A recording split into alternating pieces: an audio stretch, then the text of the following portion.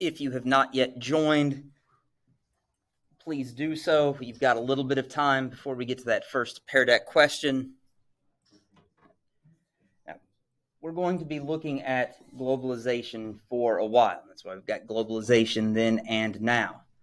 We're going to be looking back even past the time of mechanical navigation devices like this, and sailing ships, but we're also going to jump forward to the present day of satellite navigation and massive container ships carrying cargo thousands of miles and on a constant basis. The unit objectives, well, there's quite a few of them. That's because this is a big unit. It's going to be spread out over several modules. By the end, you should be able to explain what globalization is as a concept and its different components. And so we're going to find out there are three major components involved in globalization, and we're going to learn about that today. You should be able to describe the key characteristics that distinguish the different stages of globalization. That sounds maybe like a lot. It's going to be okay. Some of the labels we have for these stages are fairly simple things like globalization 1.0, which makes it a little easier to sort them out. All right, Jackson, let's make sure we're doing my thing. Also need to know what has made globalization possible. And it's not just going to be things like technology, but that will be part of it. And Jackson, make sure you're in Cami writing the notes, not just the Pear Deck. You're going to want both. And if you thought, now that we're out of religious conflict, we wouldn't be talking about motivations anymore, I'm sorry to disappoint you. Motivations are still going to be a part of our story, but we're going to talk about them in a more kind of straightforward way. I want to know what has led some people to be champions of globalization and others to do everything they can to slow it down or stop it. You should also be able to talk about the different consequences of globalization. What might be good, what might be bad, in order for you to be able to argue intelligently and in an informed way for or against globalization. I realize coming off of yesterday's extra credit assignment where you are making an argument about who was more motivated by private or ulterior motives, the Crusaders or the jihadis, you may feel like some of these arguments are just ways for me to see what you know and how well your brain works. Because there aren't any crusades happening today, so arguing about the motives of the Crusaders may not be that important. You might be onto something there. But with this argument, this is very much live and important stuff. And it's not a settled argument. It's going on all the time. And it involves some of the most powerful people on planet Earth. The President of the United States, the leader of China, leaders of powerful European countries like France. Now, I know as Midwestern Americans, it's kind of fashionable for us to laugh at the French, right? But they are a powerful and wealthy country, and they have a lot of influence in Europe. Same goes for Germany. Germany is the most populous country in Europe. Last I checked, they were still the world's third largest exporter, right? And if they're not, they're still going to be in that top 5. They are an economic powerhouse. All of these leaders and more are taking different positions on globalization. I want you to be able to understand their arguments and have your own. And part of this is because I also want you to be able to make predictions about globalization's future. And these are predictions that are going to matter for you personally when you're deciding what to do after high school. Or maybe even what you decide to do in the remainder of your high school career. So let's say Logan here likes to tinker with electronics. He likes to build them, likes to repair them, really likes that hands-on side of working with electronics.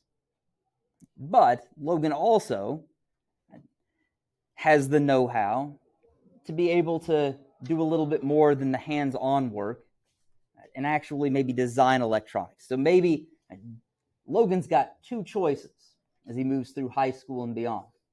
He can seek maybe a factory or production job making electronic components, or go to college and get a degree in engineering and design those electronics. Now, he may not enjoy the designing part as much as the hands-on, but he can do it. Logan's weighing up what to do. He needs to predict the future of globalization. And globalization has been kind of going through a rough patch. When I was in high school and when I started teaching about this, globalization was locked in. The world was a globalized place. It was only going to get more globalized. And then the financial crisis of 2008 happened. Then COVID happened. And now fights between the U.S. and China are happening. And all of that's kind of set globalization back a bit. And it may set it back a lot. People are talking now about something called decoupling, where the U.S. and Chinese economies, which have been very closely linked, are going to separate. And they're going to take other countries with them. It's going to be kind of like the Cold War all over again, but more about economics. Logan's got to know which way to jump on that. If Logan is convinced this is just going to be a short-term thing, globalization's going to get it all back together, well then Logan, you probably aim for that engineering degree, because most of that assembly work is going to happen in Asia. If, on the other hand, Logan thinks globalization is going to be weak, Messiah Bushrod, please come to the office. Messiah Bushrod, please report to the office. if things go the way they are, Logan has a much better chance of being able to get a factory job that pays really good money, doing that hands-on electronics work that he really enjoys, because a lot of that assembly work is going to come back to the United States. So you got to figure out what these possibilities are, which way you think they're going to go as you make your plans for the future.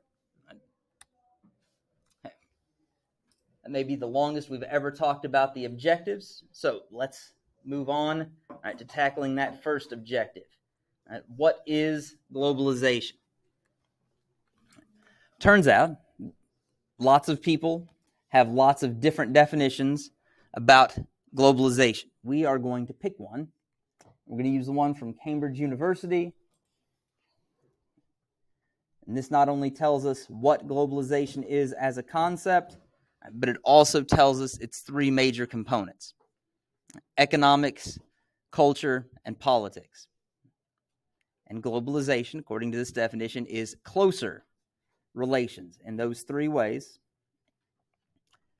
among all the world's countries as a consequence of communication and transportation becoming easier, and I would add to this, cheaper.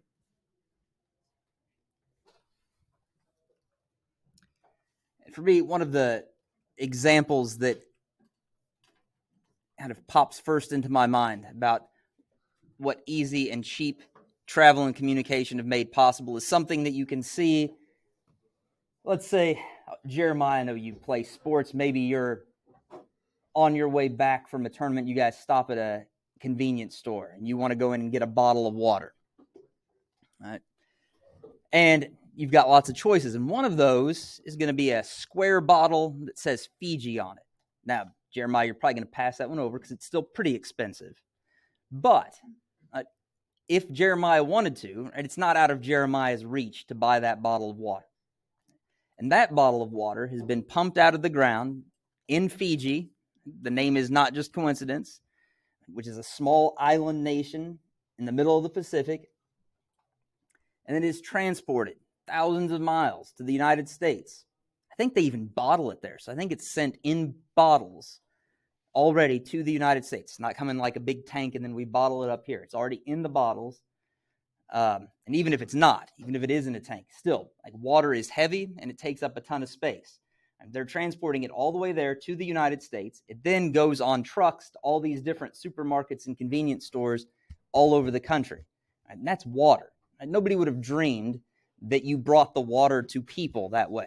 In the past, people set up their communities where there was already water because it was so hard to move the stuff. Now, nobody gets that excited about bottled water. I get it. So let's talk about Hollywood. And in this case, specifically Disney is another example. So we've got Disney, an American company, making a movie with actors, voice actors in this case, because it is a cartoon, from different parts of Latin America, translated into multiple languages.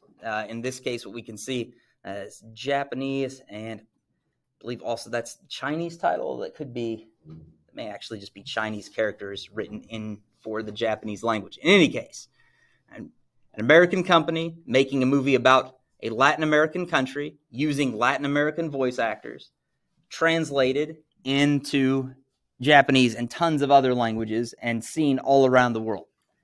That is globalization. It's also companies like UPS that will fly things all over the world.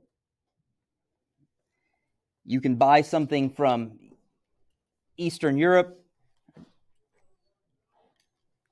If you want to pay like $30, you can probably have it the day after tomorrow, or maybe just tomorrow if you start really early in the day. And if you want to pay maybe less than $15, you can get something all the way from Europe to your mailbox in 2 to 3 days. And a lot of that also goes hand in hand with the technological advancements that have made satellite communication and navigation possible.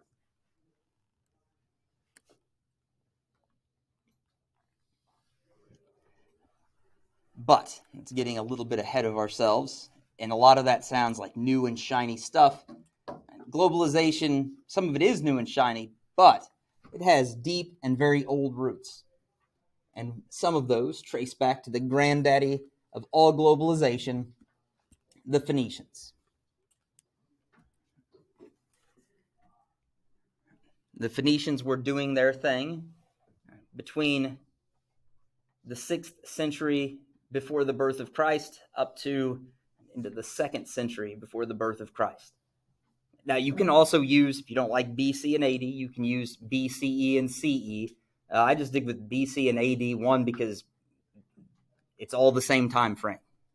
BC and AD are shorter and easier to say and sound less confusing to me. Okay. That's it. I don't want you guys reading some deeper agenda into that.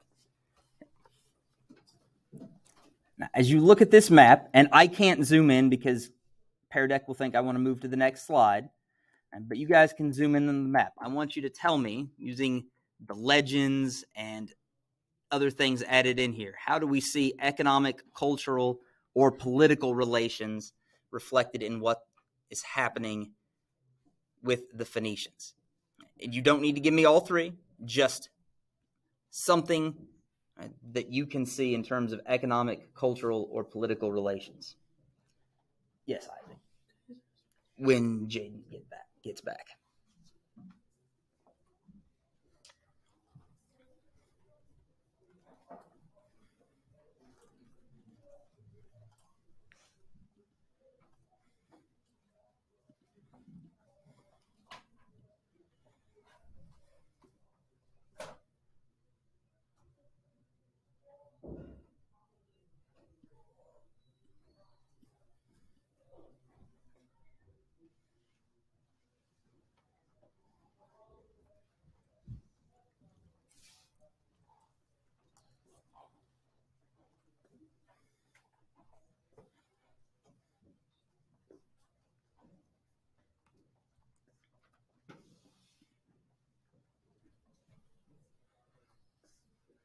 Let's add a little more time on that. Some of you are still writing. In fact, yes, a full minute.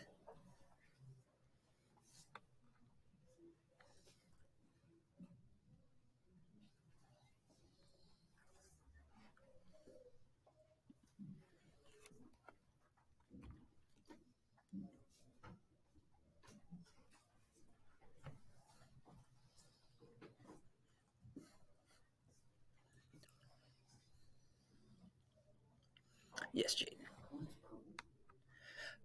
Purple. No, purple really means just purple, like dyes. It was really hard to make dyes. Like we have synthetic things we can use with chemistry. They had to find them from natural sources, and so purple dye. That's why when you hear somebody talk about a color as royal purple, that's where that comes from. In the past, it was so expensive, only royalty could wear it.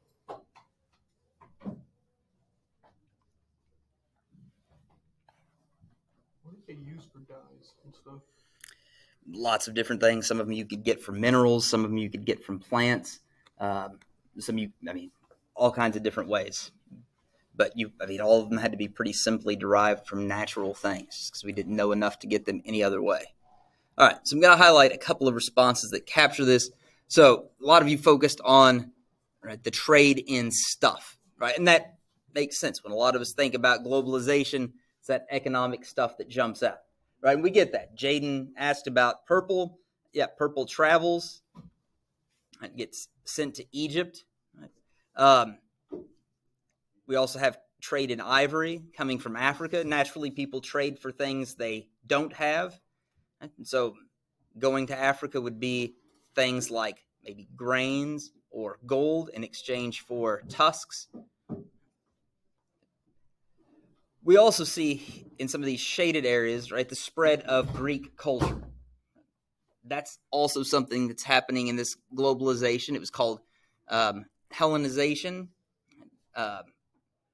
and that was an important part of globalization in this era as well. Right, we also see politically that the Phoenicians are setting up settlements in what becomes the Holy Land, along the coast of North Africa, along the southern part of the Iberian Peninsula in Western Europe. So also political. Now, it's fair if somebody's pointing out that does not look like a map of the entire Earth. It's not. That's the Mediterranean Sea. We've got Europe, we've got Asia, we've got Africa. But that's still 3 continents. And also, this is a really long time ago. Even moving stuff by water is dangerous and difficult. A lot of this is going to be done with ships powered by oars. That is really expensive to do. You have to feed those people running those oars. Our next bit of globalization stretches things out a bit more geographically. It's the ancient Silk Road. And this is going to pick up, you're going to see that these periods kind of overlap. One ends, the other begins. That's not always a coincidence, as we're going to see in a couple of steps towards globalization later today. But the Silk Roads.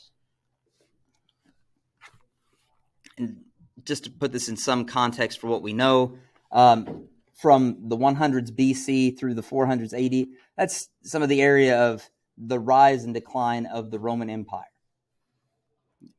And the Roman Empire and China are linked by the Silk Road. So if it's China and Rome, we're talking about Asia to Europe.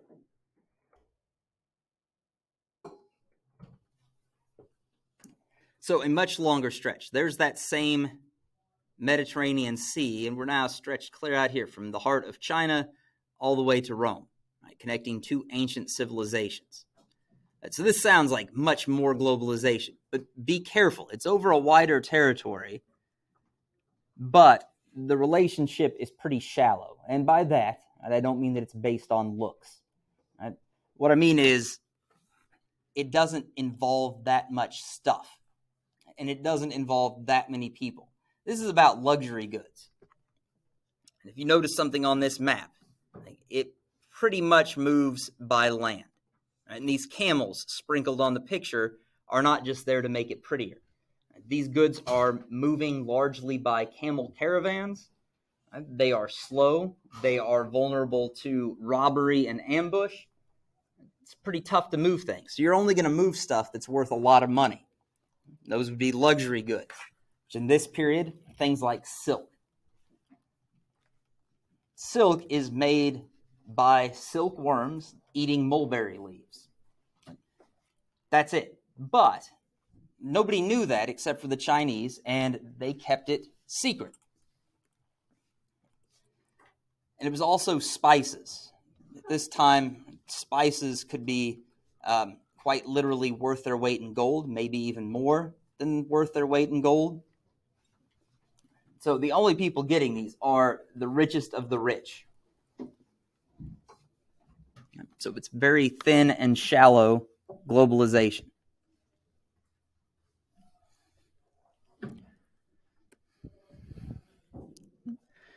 Our next step forward expands the geographic scope even more and adds in a little more development. This one runs from the 600s to the 1400s. This is all AD. And so the 7th century through the 15th century. And it is the lines in blue. The lines we see in red are still more of our Silk Road. And this is indeed the Muslim spice trade. It is conducted by Muslims, and they dominate the territory, especially on the coasts and the sea lanes. And what makes this a not only bigger globalization in terms of geography, but also a deeper globalization is that it's got a distinct cultural element. With the spice trade, Muslims also spread their religion to Southeast Asia, as far as modern-day Indonesia. Now, what I want you to do is just kind of press your geographical knowledge. Where is Indonesia on that map? Just drag the purple dot to where you think it is. I'm going to take about 15 seconds out of this 30-second timer.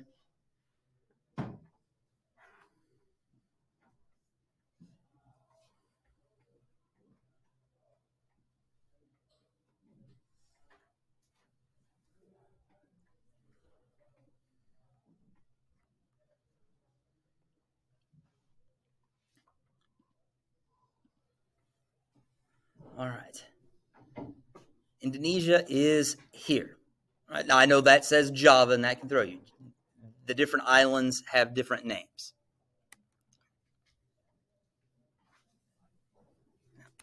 Now that we know where Indonesia is,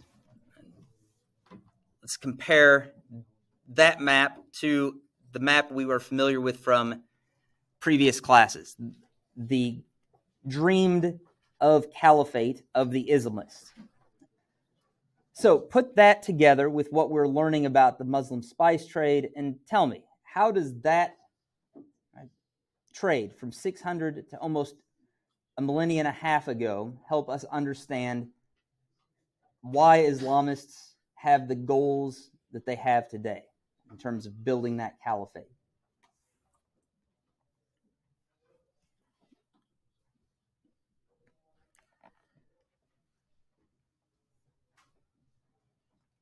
It's a tough question, but give it your best. Somebody in third hour hit the nail right on the head. Yes, Jack.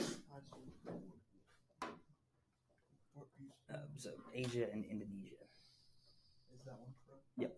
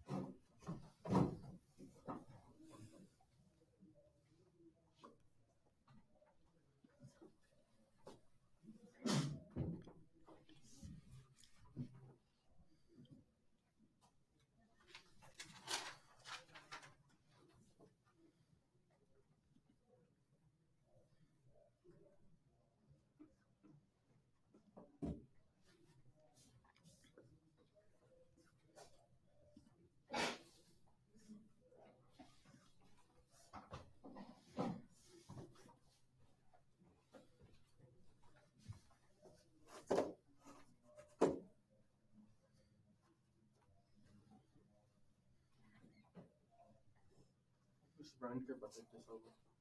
Yeah, that's fine, Jaden. All right, now I will tell you, nobody hit the nail on the head this time, and that's okay. So it's a tough question. Some of you definitely put a lot of thought. May have been more of a problem of overthinking it.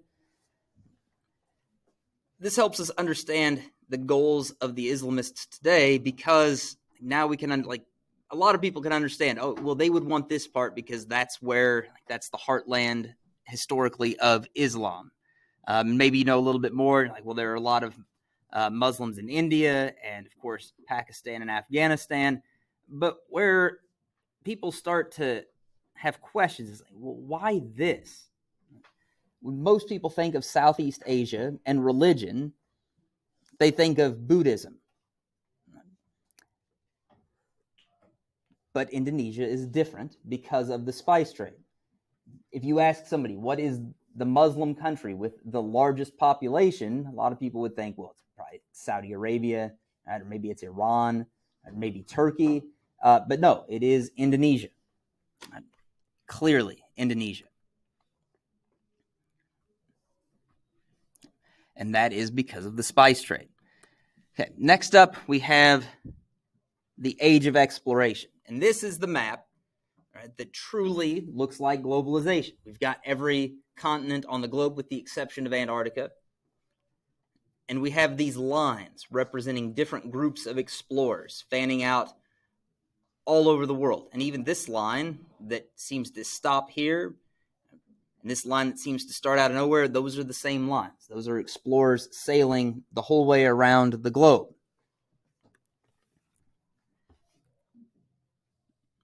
This is happening as the spice trade, the Islamic spice trade, the Muslim spice trade is ending. And this is one of those overlaps that is not a coincidence.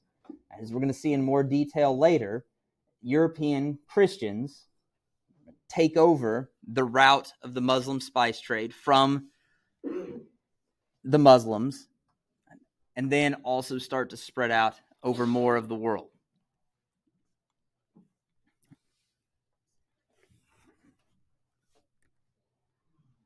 And this age of exploration, led by Christians from Europe, is often referred to as the age of discovery.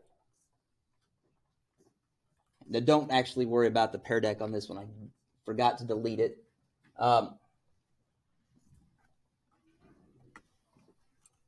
It's less frequently called the age of discovery. Some people are still kind of touchy about changing the name. The problem with the label age of discovery is if you say you discovered something, nobody's ever found it before. If Alexis in a lab should find a brand new element to add to the periodic table, that's a discovery. Right? Nobody's ever found that before. But we should probably call this instead the age of exploration. And more teachers and more textbooks do. The reason for this is exploration simply means that you are learning about something that is new to you. Not new to other people, but new to you. If Jaden May wants to go explore in the woods at the west side of Krug Park, Jaden can do that. Jaden, there's some pretty neat stuff back there. Some nice creeks. Maybe you've seen this before. A little waterfall over some limestone. It's nice. But you didn't discover it. I'm older than you. I beat you to it. Just purely by the fact that you weren't alive, I'm sure, by the first time I went back there. So Jaden's exploring, even if he's not discovering. And that's still a nice thing to do, but it's not discovering. The Europeans are not discovering the Americas. There are millions of people already living there. Same with Australia and some of the other places they stopped that had been fairly isolated. Now that's where we're going to stop. Tomorrow we'll pick up with what enabled the age of exploration. But for now, go ahead and save these. And because we're already finished with this notes document, I encourage you to go ahead and upload it before you forget. And then head back for the exit slip. All right. What's up, Jaden Frisbee? That one? Or no. Oh, that one? Yes. So not right now. There is a recording, and you can get them later. But we're about to do our exit slip. Okay. And Jaden, I will put that back up. Your exit slip is going to be the same as the do now about our ancient civilizations. And guys, so far we are on track to go to 3 days in a row. Make sure those earbuds and phones stay away. That we avoid that temptation to whisper. Use your notes. Take your time, and good luck. Jaden, there are the notes when you're ready to get the rest of them.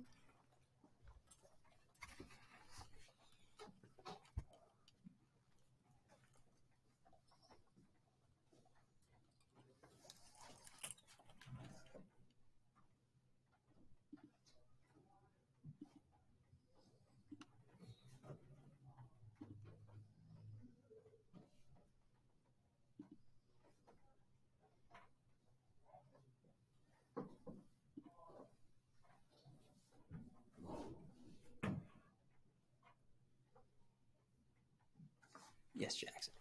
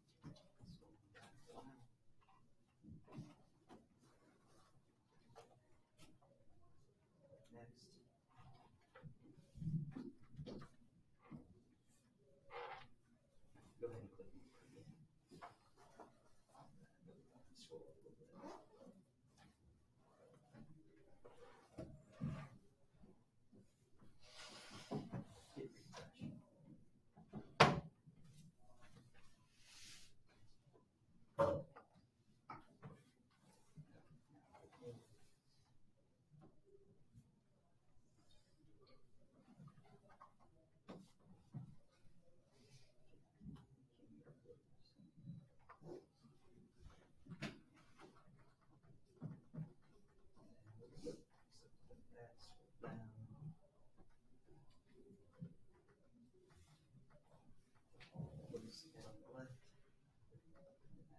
Sign button disappear when it comes back. Click that, and you're finished.